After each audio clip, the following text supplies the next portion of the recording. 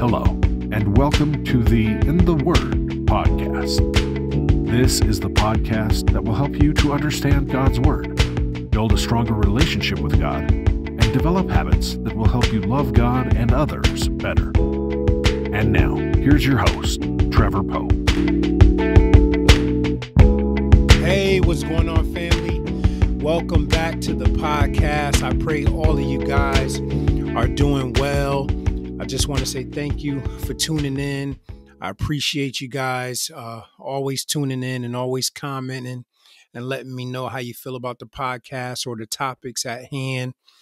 Sharing your testimonies, all of those things are truly a blessing. And I just wanted to talk a little bit about something I touched on our Eat Up Mondays. And a lot of times I'll do that, because sometimes with the Eat Up Mondays, I'm not able to talk at length like I would like to about certain topics. So sometimes here on the podcast, I'll touch on those things. And I was just talking about how this last few days, this past week or so, how I just reached out to some really close brothers of mine, man, people that I truly appreciate having in my corner, because it's important that we have good people in our corner. And I was just talking about how I reached out to them and just, let them know how much I appreciated them. I couldn't reach out to every single body because, I do have a few, friends that, I can say they're there for me, if I need them, if I need to talk to them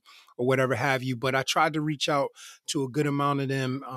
And it was just a great opportunity to do so, and also to hear some of their feedback, on how they felt about me being in their lives, and things of that nature. So I was sharing the scripture, Proverbs 18:24, and it says, a man that hath friends must shew himself or show himself friendly. And I was just talking about how, if you're struggling with meeting people or having friends, we have to do that checklist, that self, checklist to make sure that, we're showing ourselves friendly, right? Like we're not growling at people when they come around, or we're not always, having our defenses up, even though sometimes we have to do that, right? Like we can't just trust anybody, especially in this day and age. But it's just really important, to have good people around and have good people in our corner and have good people in our lives. The scripture goes on to say, and there is a friend that sticketh closer than a brother. And I was talking Monday and explaining that, listen, I have no, biological brothers and sisters, but thank God I have people that God has placed in my life from a child up until now. And that's from playing in the playground, spending the night playing video games, up to the streets. When I was running the streets, people I met there, and up until when I got saved, and in the church, I've been able to meet people on all of those levels, some that I'm still in contact with from each of those levels, that I can say that I truly, consider them brothers and true friends, no bad history, no bad blood, obviously you're going to have disagreements with your loved ones, but as far as like truly being there for me and I for them, it's truly been amazing. And I was just encouraging everybody on this Eat Up Mondays this past Monday. And I'm encouraging you guys now, if you have people like that in your lives, take the time out to do that, right? Call them up and say, listen, I appreciate you. Everything that you, been to me in my life. I appreciate that. I love you. And I just want to let you know that because, we never know where people are. Sometimes as human beings, we get a little low. Sometimes we feel like our efforts are in vain. Sometimes we feel like we're not doing enough, but you just never know who life, you're affecting, the different lives that you're affecting just by being you, just by being a loving person, just by being, willing to pray for somebody or, reach out to somebody and try to help them in any way that they need help. You never know how far that may go because sometimes, like I said, we get low and we could just feel like, oh man, I could be doing more. And sometimes we can be doing more, right? But sometimes we can be a lot harder on ourselves than we should be. Sometimes we don't realize how much we're affecting, people in a way that we can't see. And that's the beautiful thing about life, man, is that when God reveals certain things to you and people say certain things to you, and you realize how much you've affected their lives, or how much you mean to them, it's just such a blessing. And I encourage you guys, reach out to them, man. Let them know that they're appreciated, because you just never know where they are, and also you just want to let them know, listen, I thank God for you. We thank God for those people, who can be honest with us, right? There's so many different reasons why we need good people in our corners, right? When I think about people being honest with us, right? Like I'm not big on having yes men around. I don't want to call you up if you're a close friend of mine. I don't want to call you up and talk to you about something and you just agree with me just because we're friends, right? Like if I'm in the wrong or if I'm not seeing the big picture, I want you to be able to be honest with me and say, listen, Trev, I'm not really feeling that. I think you're looking at this thing the wrong way. I think you took it the wrong way. Like that's the type of, brothers that I have in my life and that I'm thankful for, because sometimes, when we have yes men or yes women in our lives, it's like they're not really benefiting us at all. So it's really important, when we have those people who can be honest with us, when we have those people that we can share our insecurities with and our concerns with, right?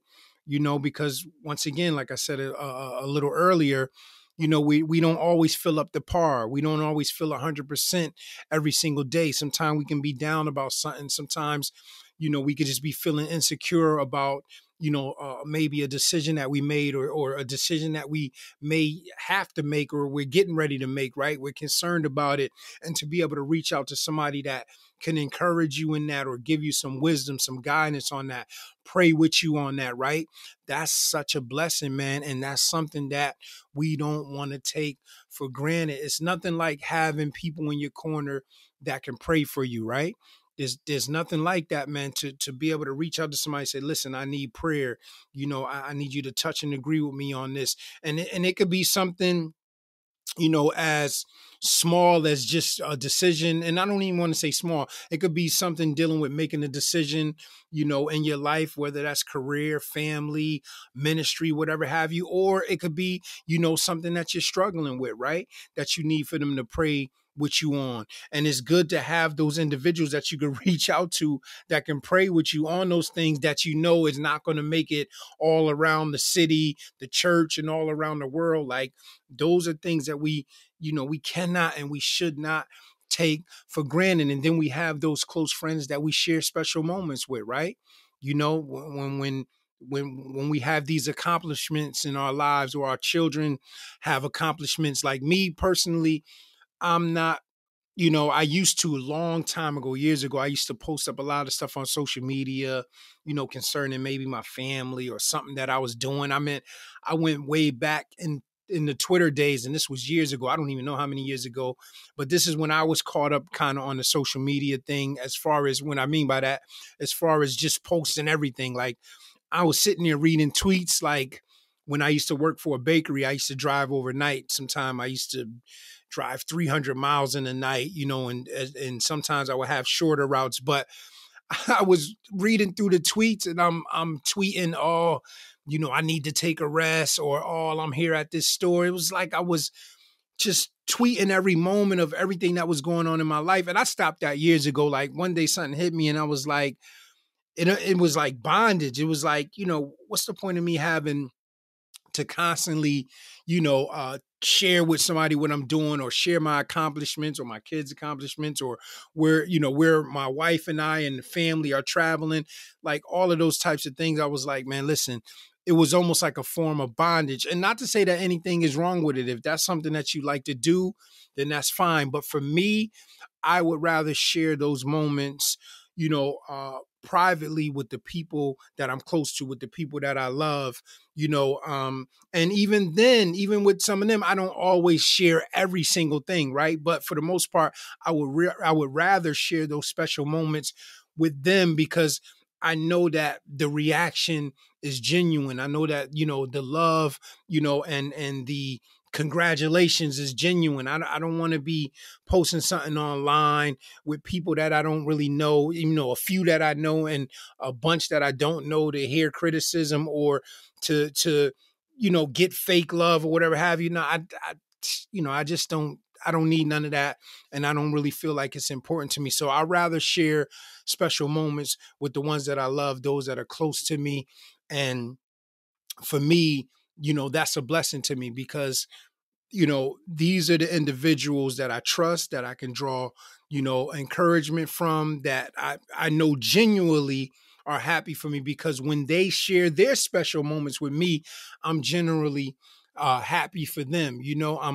It's no, how you say it, some people, what's the word that they like to use, that hidden jealousy or things like that. It's like, no, I'm thankful for this foundation and these people that God has placed around me. And a lot of these relationships are years in the making. I'm not talking about somebody or brothers or sisters that I just met yesterday, right? Most of the people that I'm close to, if not all of them, it's been relationships built over time through conversations, through prayer, through trials, through tribulations, through fellowship. So it's super important to have those people that we can share special moments with, and I have people, in my wife and I's life, other couples that we hang out and have a good time with. I have brothers that I can hang out and have a good time with. Like, it's so important, guys, to just have the right people in your corner, especially with the way things are now today in this world. Unfortunately, the Bible talks about the love of many waxing cold, even in the body of Christ, right? But we see in the world, how men are quick to kill one another. We got people killing over Subway sandwiches, McDonald's fries. I just saw a guy where they said that he killed a bunch of people in his neighborhood because he thought his family was being mind controlled. Like, we have all of these crazy things going on. So in a time like this, you want to have a tight circle, right? And we're not talking about, isolating yourself from the world or not being able to reach out to anybody or witness to anybody or talk to anybody on your job. We're not talking about being weird, but having that tight circle, when it comes to hanging out and fellowshipping. It's like we living in a time that we just can't trust everybody and go with everybody everywhere, right? And lastly, one of the things I think about that I think is so important is, and I talked a little bit about this, but not so much just the insecurities, but also our faults, right? James 5:16 says, confess your faults one to another and pray one for another. We talked about that ye may be healed. The effectual, fervent prayer of a righteous man availeth much. So you want to have those people that you're accountable to, right? That's why it's another reason why you want to have good people in your corner. You want to have people that you are accountable to. And that is super important, especially, if you're saved, especially if you're in ministry. You want to have somebody that can hold your feet to the fire, somebody that if they see you doing something that they feel is not only out of your character, but out of God's will and out of his word, they should be able to say to you, listen, you need to stop that. And understand that's not judging, because we always get judging and condemning and all of that wrong. Judging is them seeing you doing that and they say, oh, you going to hell. You don't have no chance to repent. That's judgment. They're saying, listen, you're all set. But if they see you and they address it, that's not judging. That's them showing their concern for you. Like, listen, you know what the scriptures say. You know what the words say. You need to be careful with that. You need to repent. You need to come out of that before that situation gets worse, whatever that situation may be.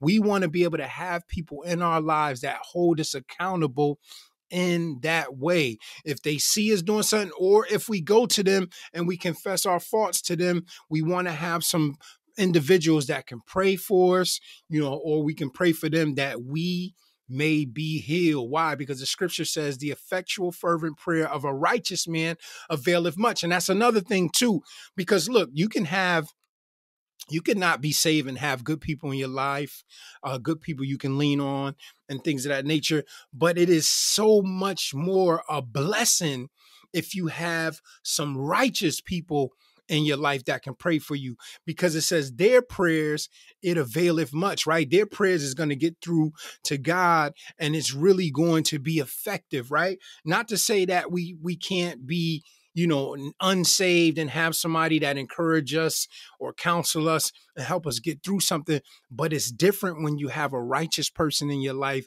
that's praying for you, because now you got God, moving on your behalf and working in that situation differently than somebody that don't have any love for God or don't have anything for God. And not to say that God isn't merciful, because God is merciful. He shines on the just as well as the unjust. So not saying that he can't never at all work in a unsaved person situation. We're not saying that at all.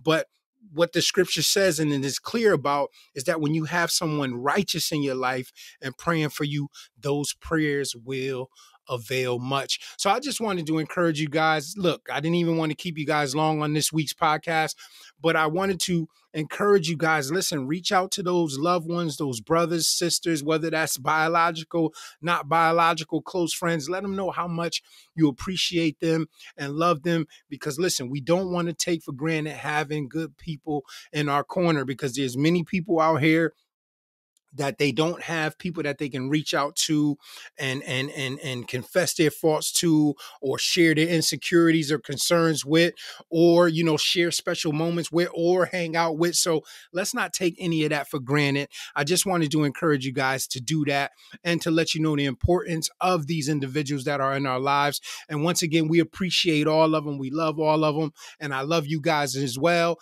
And until the next time we hop on the podcast together, shalom.